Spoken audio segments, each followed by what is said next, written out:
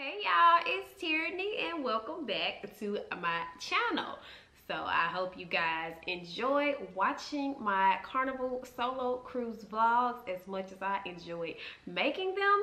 This video today is going to be all about the Carnival Cheers package. Why did I purchase the Cheers package and why I will not in the future. So if you're interested, please stay tuned. All right, y'all, so there are 4 reasons on why I purchased the Carnival Cheers package. The first reason is the cruise was short. So I was on a 4-day cruise from Mobile to Cozumel, and I had already been to Cozumel before, so I'm like, okay, I'm not going to be in port. I'll be on the boat the majority of the day. I can actually utilize the package, whereas the cruise was longer with more port days where I would be out sightseeing, exploring. There wouldn't be much of an opportunity for me to use the Cheers package on those days. So because of the short cruise, port I had already been to, it made sense to try the package during this time. All right, so the second reason I purchased the Carnival Cheers package was because I was on a solo trip in a stateroom by myself. So if you are not aware, if you're on a cruise, every adult in your stateroom has to also purchase the Cheers package. Well, I was the only adult in my stateroom, honey, so I didn't have to worry about, anyone else's budget or if this person drank or not. It was just me and my decision, purely. So that was the second reason I decided to go ahead and purchase the package.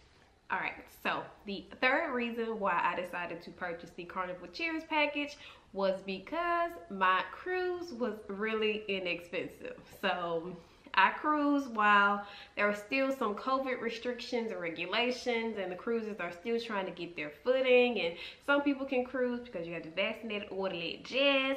So the cruise was very inexpensive. So I was able to throw in a little extra because, if you cruise damn near free, you don't feel as bad spending an extra $200–300 on the Cheers package. And I actually think I spent a little bit more on the Cheers package than I actually did on the cruise, or it's probably balanced itself out.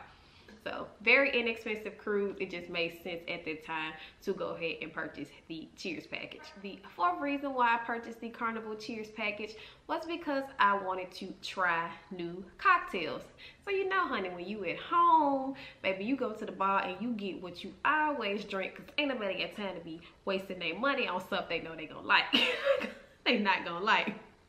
So the rule in college was if you pour it, you drink it. And that's one rule I still stick with, baby. If you buy it, you drink it. We do not waste alcohol. So because I knew I had that fixed 15 max drinks per day, I knew I was never gonna hit 15. So I could just try something that I really want to try or maybe never had and see if I, like it, enjoy it. And there were some drinks that I tried that I really liked, and there were some drinks that I tried that I didn't really like, and I left them puppies sitting right there on the table. So that was the fourth reason on why I purchased the Carnival Cheers package, just trying new things.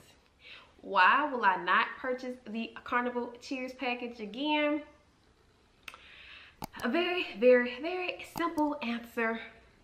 I got tired of drinking. Yes. So I like to say I am a social drinker. I may have a glass of wine or two during the week after work, and then I may go out on Saturday or Sunday with my friends and have, 2 cocktails, take it on back home. So my break-even point for the Cheers package was about 6 or 7 drinks per day. I hit those 6 or 7 drinks per day, but by the end of the cruise, my body was like, no. She was through, she was shut down, and it took me like a week to recover when I got home from all of the alcohol that I did drink. So do I regret purchasing the package? No, I don't. I had a great time, meeting people at the bars and experiencing new things, but just purchasing it in the future is going to be a no for me, because I was basically drinking to not waste my money, if that makes sense. So there are definitely some days where I should have just been like, you know what, I'm I just chill today? Bring me a cranberry juice, please. Instead, I was like, nope, bring me a Cosmopolitan because I got the Cheers package. So, yes, I had a great first time experience with the Cheers package. If you can throw them back and your body is used to it, go for it. But if you are more like me, there may just be some days where you really just don't want to drink and you may feel obligated to using the Cheers package. So just think about it. If you go hard one night, like for me, hard is 6 or 7 drinks per day. If I drink 6 or 7 drinks per day, I need to be tapped out the next day. And baby mama just kept drinking, honey. Well, that's all I got, girl. Please like, comment, and subscribe, and I will talk to you in the next one. Yay.